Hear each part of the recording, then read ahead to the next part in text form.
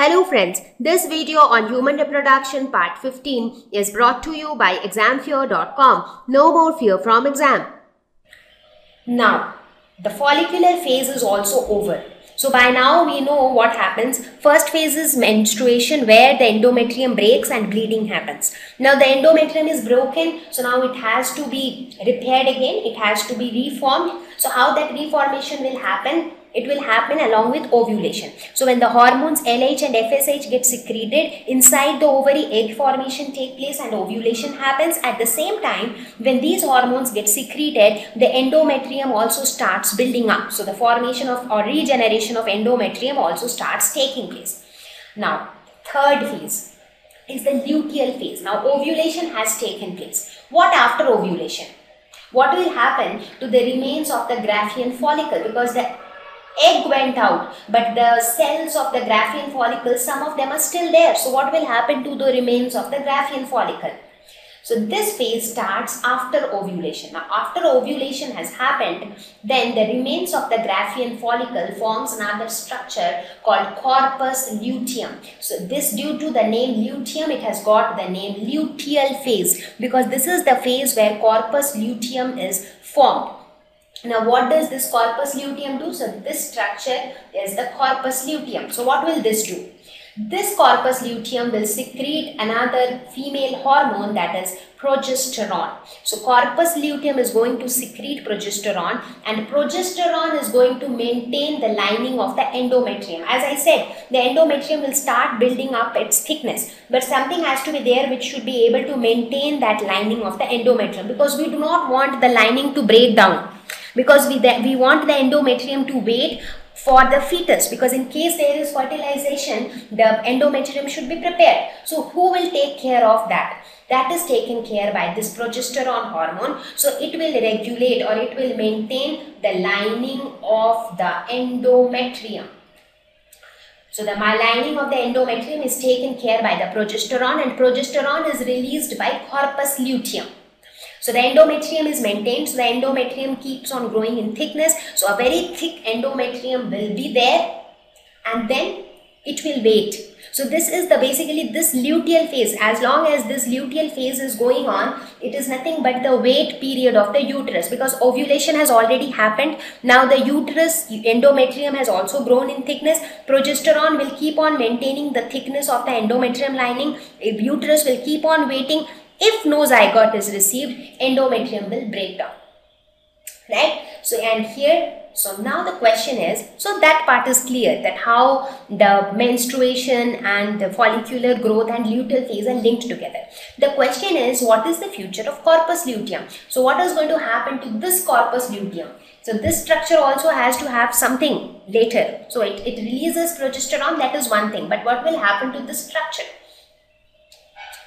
So this corpus luteum will, now if you talk about the future of corpus luteum, there are two possibilities. So one possibility is that, the first possibility is that when fertilization happens, so the two things are possible. One is fertilization happened.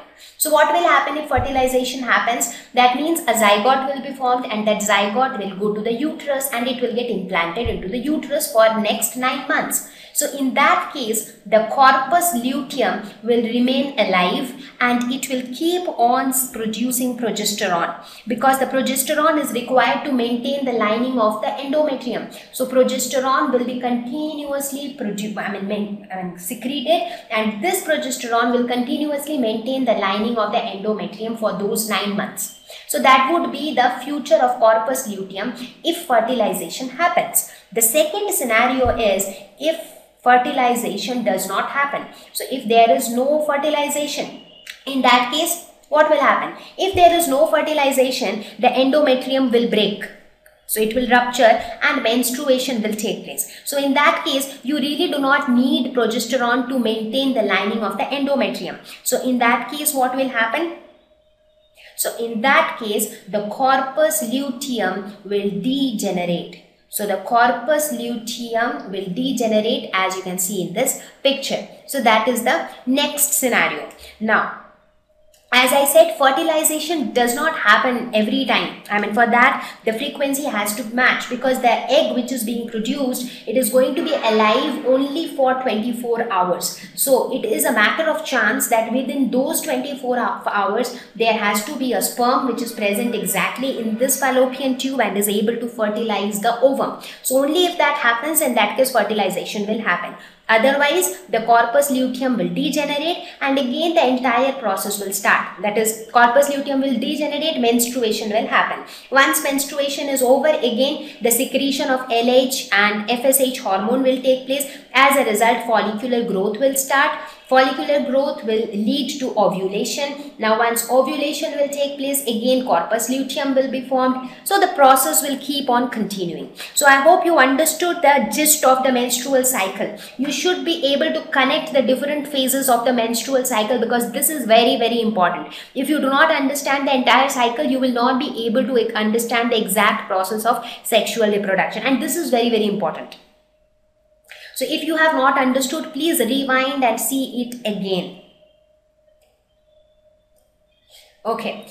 So now that we have discussed the entire menstrual cycle, let us have a quick look at the whole menstrual cycle graphically. I am repeating once again, when I use the term menstrual cycle, I mean the entire cycle. I am not talking about only the first stage of menstruation. So the entire menstrual cycle will look somewhat like this. The first stage, where what happens?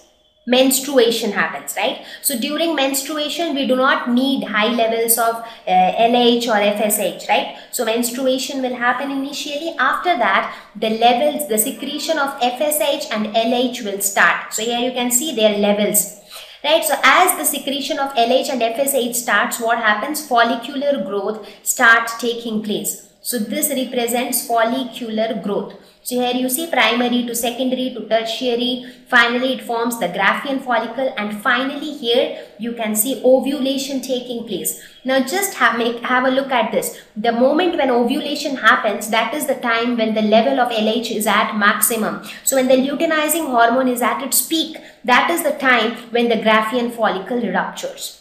So the Graafian follicle ruptures, so the egg is released. After that, it forms corpus luteum. So again, the levels of the FSH and LH will decrease. But something else changes. As soon as corpus luteum is formed, you see the level of progesterone increases, because corpus luteum secretes progesterone, and this progesterone is important for maintaining the lining of endometrium. But before the formation of corpus luteum, progesterone was low. There was no progesterone being secreted. And again, if there is no fertilization, the corpus luteum will degenerate, and therefore the progesterone level will also decrease. Now if you talk about the estrogen level, this also you see it increases with the increase. I mean, the estrogen level is kind of dependent on these hormones as well. So as these hormone level increases, the estrogen level also increases. But after that it comes down, and then again it increases later when the degeneration takes place. So this is how the various hormones, the levels of the various hormones changes during the menstrual cycle, and the levels of these hormones actually govern the entire process of menstrual cycle. And this menstrual cycle actually decides when fertilization can take place. And that is why you would have, I mean, maybe you would have not come across, but it is, what happens is that many couples who plan for a baby. So how do they plan for when they want to have a baby? They plan to have their sexual intercourse immediately after the time of ovulation. So whenever the female ovulates, because these days there are quite a number of tools or kits which actually tell when the female will ovulate. So the sexual intercourse has to be followed immediately after ovulation, so that the chances of fertilization is more. However, it is the whether the egg will get fertilized or not, that is always a matter of chance. So this is all about the menstrual cycle. Thank you. Please visit www.examfear.com to watch more videos, attempt free online test, get free study material, find tutors and mentors. Thank you once again.